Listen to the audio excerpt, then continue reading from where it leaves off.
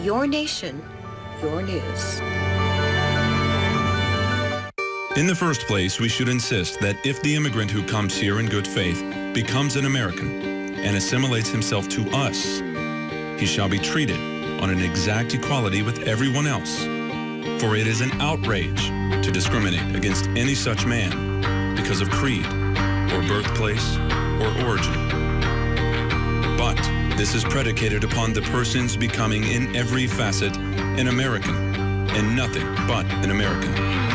There can be no divided allegiance here. Any man who says he is an American but something else also is not an American at all. We have room for but one flag, the American flag. We have room for but one language here, and that is the English language. And we have room for but one sole loyalty, and that is a loyalty to the American people. Theodore Roosevelt, our 26th President of the United States.